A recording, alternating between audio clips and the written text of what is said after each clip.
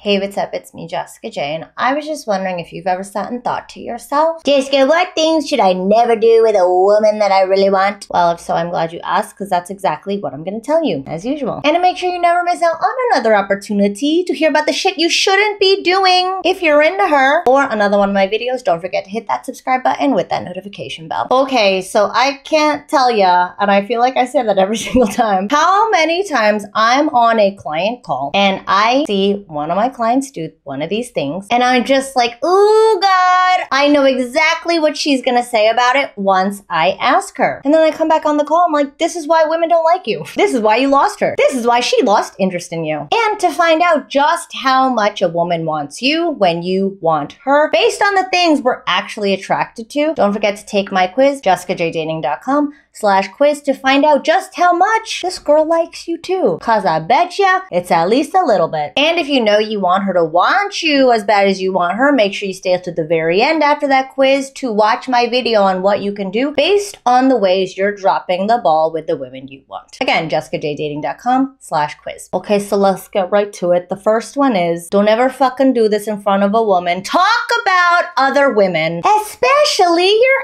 ex. So one thing I always say is, if you have any type of feelings in that moment, it's gonna be contagious. So if you want her, there is a 99% chance that she at least wants you a little bit. And then from there, women assess based on how you make us feel. You're either making us feel good or you're making us feel off. And bringing up another woman when we have an inkling that you might be somebody we want in the puss, we're gonna shut down in the puss. Bringing up another puss will make us shut down in the puss. Write that down, put it on your mirror. Even if there's nothing going on between us, all women have this weird, never mind. That happens in us when a man we're talking to suddenly brings up a woman. Even when it's not a man I want, I get a little, oh, okay, there's a girl. And I don't know why. And every single time one of my clients is talking to our practice girls and he brings up a woman, she is always bothered by it. And none of them can articulate why it was a little bit bothersome. So just, you know, keep it to yourself. Say you went there with a friend. Don't even mention you went there with anybody else. Don't even mention that you've ever been with another woman fucking ever. And if you so happen to bring up a woman, always say, oh, that was my sister. Oh, that was my friend's wife. Oh, that was a friend of mine who is married. You gotta take out all possibility of you having put your dick in her ever, or you presently putting the peen in her puss. That's the only way you can salvage it. The second one is criticize her or her choices. I always feel just a pang of, ooh, anytime I hear a client criticize something that the girl brings up. It might be something like, oh God, yeah, I was out really late last night. And he might say something like, well, that wasn't very smart, now was it? Like, buddy, how about you go get smart with a dick in your ass right now, because yours isn't going in mine anymore. Again, it is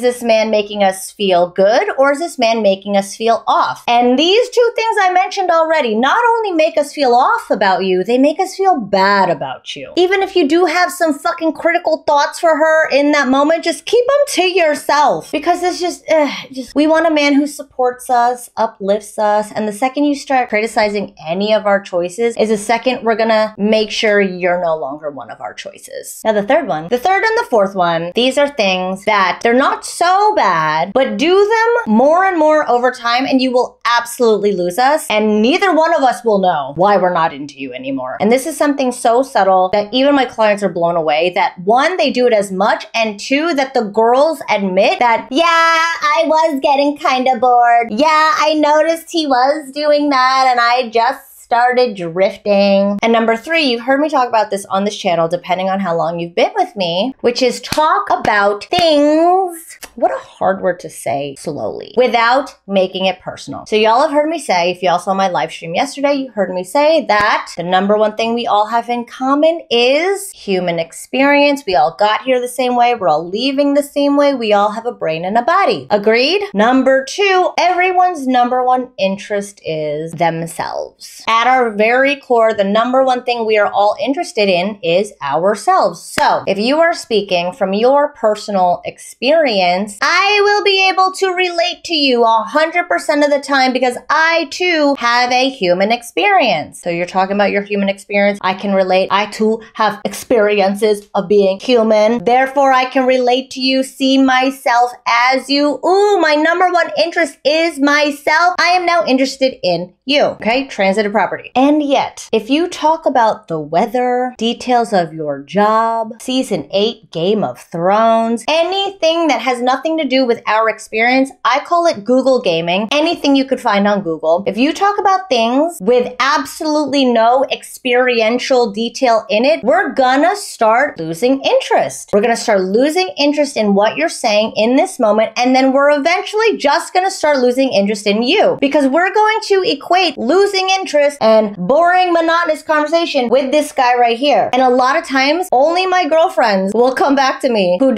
do practice sessions with me in my coaching program. They will come back and be like, okay, I get it. That guy was a big Google gamer. That's why I stopped letting him hit it. And now all my girlfriends who do practice sessions with me now go on all these dates and get so fucking bored so fucking fast because now they're aware when a guy on a date is Google gaming and they're like, oh yeah, this is when it gets boring. Because again, if I don't have a vested interest in what you're saying, I'm not going to have a vested interest in you. And a lot of you guys think that having common interest in things is going to translate to me having an interest in you. But no, I do not care for gentlemen who want to talk to me about Game of Thrones. No interest in men who want to talk to me about chihuahuas. I fucking love my chihuahua. I'm so interested in him. No interest in men who want to talk to me about animals or domesticating squirrels or playing the piano. I don't give a fuck. So it's not about the things, it's about the experience. So talking about things will make us feel off till eventually we'll be completely put off to you. And the last one, this is something that a lot of you don't realize you probably do the majority of the time you're talking to women. Because a lot of us do it the majority of the time we're talking to anybody. And that is leave the present moment. So if you say something like, so what do you do for fun? Leaving the present moment and also talking about things. If you say something like, back when I was a kid, I used to XYZ, out of the present moment. Or even, so like, when was the last time you felt passionate about something? Leaving the present moment. Because I'll tell you right now, the feelings and the connections are right here. Right here, right now, between me and you. So if me and you aren't discussing right here, right now, you are going to force me into my head. And if you force me into my head, you're forcing me away from you and you're forcing me out of my body. And in my body is where I'm going to feel my emotions and my feelings for you. That's why I always say be personal and relevant, be experiential to the moment right now. Say shit like, right now I'm sitting here wondering if you guys know I'm not wearing any pants. Keep it as right here, right now as you can, because right here, right now is where we're assessing how we feel about you. And if you force us into our head out of the right here, right now, talk about the future, talk about the past, talk about anything not related to right here, right now, you're forcing us into our heads. And you want to keep us in our bodies as much as possible if you want to come in our bodies. And if you know that you don't fucking know how attractive you are to the women you want and where you're dropping the ball with the women you want, especially if you're realizing that you may have done one or more of these 4 things, don't forget to take my quiz, jessicajdating.com/quiz to find out where you are dropping the ball. Little stuff like what we talked about today is peppered in that quiz so you can see just how guilty you are of creating the disconnect when you don't have to, or creating that off feeling when you don't mean to, obviously, and what you could do instead to make sure that you only get women feeling good about you, especially the women you want. So again, jessicajdating.com/quiz. Be mindful of these 4 things. Don't fucking do them if you really like her. And thanks for watching as always. I will see you next time.